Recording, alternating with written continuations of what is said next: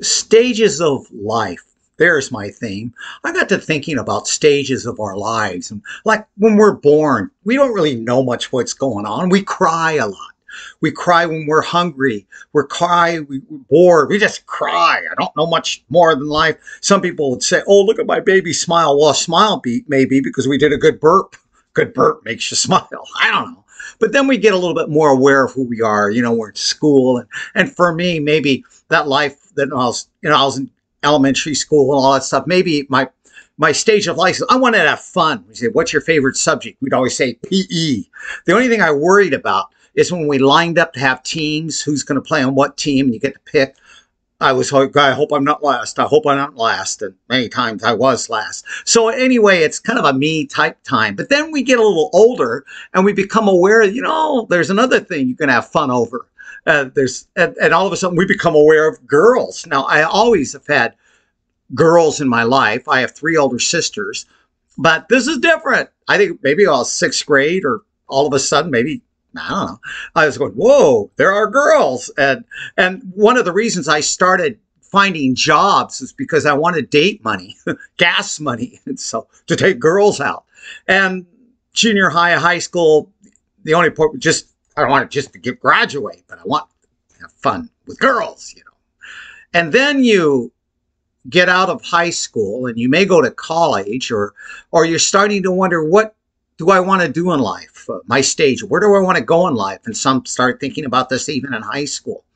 And so we may go to college. Maybe what you want to do or your focus might take going to college.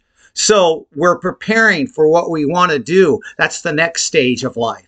And then we find that, and maybe we graduate from college, we may not get another degree or whatever, and we start our vocation, and we're excited about it, and we want to be good at our vocation. In fact, maybe we want to get more paid in our vocation, get more fame in our vocation. I don't know, whatever it is. You want to do better and better and better. And then actually during this stage, sometimes you are more responsible, not just for yourself, but maybe you have a family, and you got to bring in the bread, bring in the money, because you got to support your family. And there's another stage. And then we get to another stage where maybe this is the stage I'm in.